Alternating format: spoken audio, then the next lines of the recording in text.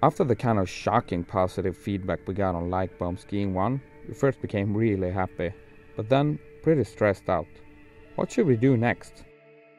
When people started posting mountain bike pictures of Engelberg in the middle of January, we knew the timing was right to go back and do one more shitfuck episode. But we came too late. We had to leave. The search for shitfuck was on.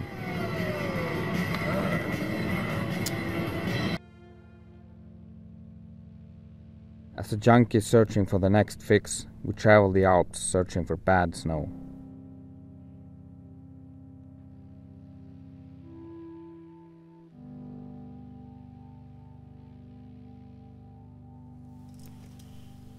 So you're saying it's bad down there?